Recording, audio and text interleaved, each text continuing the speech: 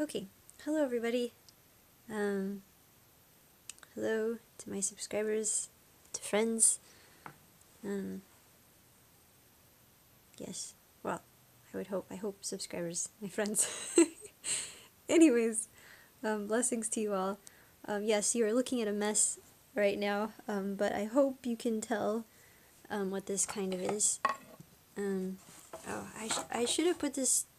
I forget. I actually made a video before, and I thought to myself I should have kind of put this together so you could see what it is, but I didn't. But I'm sure for many of you, you can see, I hope, what this is, a harp. I am, yes, making a harp. This is really, really nice wood. I've been doing some carving, as you can see. Well, there's the finish. Well, first, okay, this is what I'm working on right now. Right now I'm working on some carving. I'm carving a lion. A lion is very symbolic. Lion of Judah, as well as the Lord, is referred to as a lion. And we also hear in the word the enemy being as like a lion, but the Lord as referred to a lion. He is the most mighty. He is awesome in all his power, for he is the most mighty one. He's the Almighty. So this is like this is a lion of righteousness and not one of evil. I see it as like a representation of the Lion of Judah and also as of the Lord. And I've got some penciled out designs here: a lamb, menorah, the temple, angel wing, palm branch, Yeshua Hashem. Now the thing is, okay, so this might change because I have a thing about changing things, but as far as I know, this is what it's going to be. And so yeah, I'm just kind of rambling at the moment because I'm trying to think what else I was going to tell you. Yes, now I know. This is what I have done so far. This is one side of the harp. It has already done some carving and some wood burning, and I might add another verse here. I'm not sure if I'll put this on here or the next panel over here, but I'll read you this in just a second. And some leaves, also another angel wing, makuv, pomegranate, almond blossom, and kadosh. Now the significance I wanted to share with you that I have kadosh on this side, and can't see it yet, but I'm going to put the Lord's name on that side, is because the priest had, it was written, oh wow, I don't want to like give you the wrong information because I can't remember for sure. I'm sure somebody out there, one of my subscribers can correct me on this, but if it was the adornment or I believe it was, that was on the priests, that was written, set apart for the Lord, holy for the Lord, kadosh for the Lord. And so that was my plan. This is an instrument that my prayer that will be used to be set apart for the Lord, to bring glory and holiness and worship to Him. And this verse here that I have here in Hebrew, it is from Revelations chapter 15, which is the Song of Moshe and the Song of the Lamb. A rough translation, not perfect, but of course you can always look it up for yourself. But great and wonderful are your works, O Lord, King of hosts.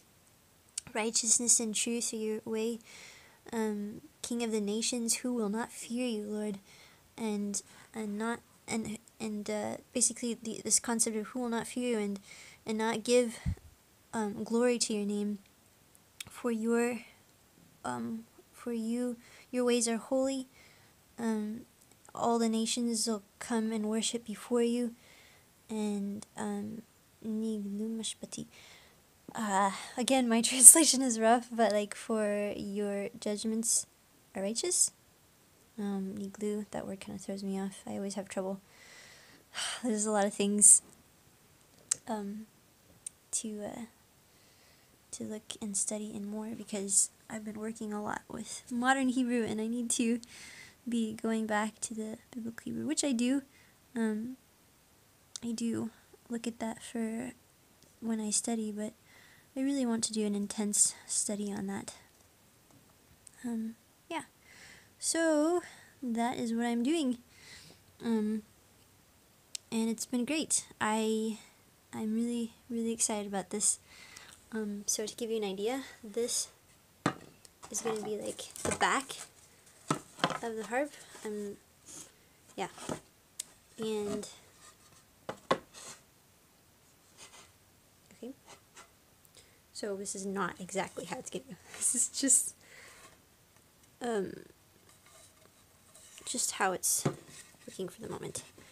Okay. So there you can kind of have an idea, soundboard. Then I have this piece over here, which is going to be the top, at the top of the soundboard itself. So this is where like the holes for the strings are going to go, along here, and of course for the back. I have this. And I have a column here. This column is going to have more added to it for more support.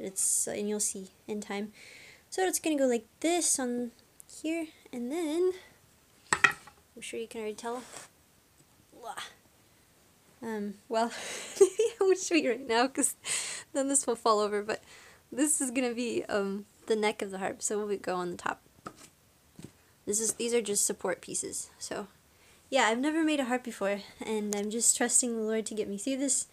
I have done some research on making harps, but I've never done this, so it's a whole new experience, and yeah, we'll see. I'll continue to keep you updated. Probably the next video will be about like after I've finished carving this side and wood burning this side, I'm going to be starting to glue some of the pieces, and so I'll keep you updated on that. Okay? I guess that's it for now. Shalom. Bye-bye.